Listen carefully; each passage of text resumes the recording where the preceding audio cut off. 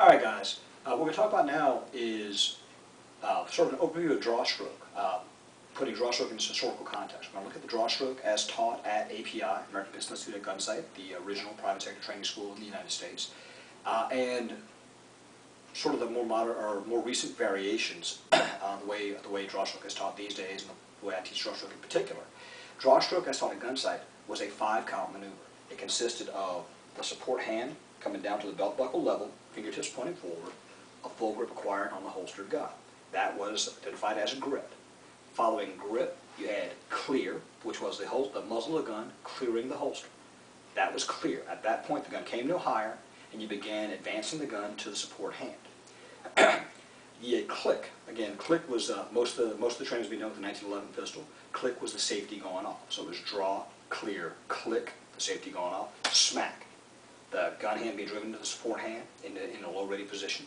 The isometric tension, that was part of the Weaver platform, the Weaver grip and stance being obtained. And then up, look at the front sight, and press the trigger. So drawstroke at Gunsite, the original, the way drawstroke was originally taught was, again, grip, clear, click, smack, up, look, press. Grip, clear, click, smack, up, look, press. This drawstroke has the gun coming away from the body, being driven to low ready, and then raised to the target. The issue that I have with this, as you've seen in some of the other videos where I've talked about somebody getting in between the wrist and the shoulder, the gun has to come off the body and lift it up. You have to have space to do this, and from a weapon retention perspective, physically fighting over the gun, you have less control of the pistol than you do if the guns get closer to the body. But that was the original drawstroke as taught at Gunsite, and there are a number of people that still use that drawstroke or small variations on that drawstroke. Starting in the, I guess would be the late 80s, early 90s, you started seeing variations where the gun was not being driven down to low ready. The gun was being lifted up the body. What we now refer to as a 4-count drawstroke or a more linear up and out drawstroke.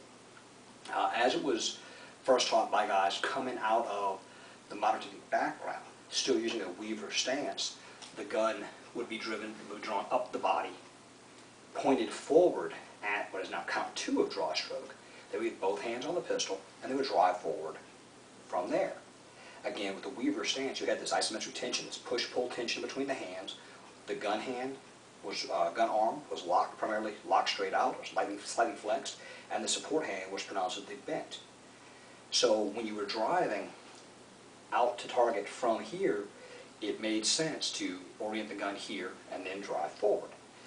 As we started shifting, or there was a shift towards what is known now as a modern isosceles, or a more symmetrical firing structure, that made less and less sense.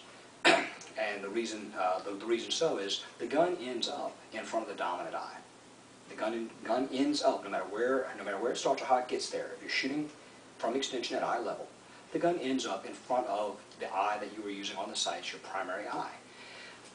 So to have the gun here, have both hands on the gun, push the gun out, and have to move the gun while the gun is moving forward to get in line with the eye is not terribly efficient.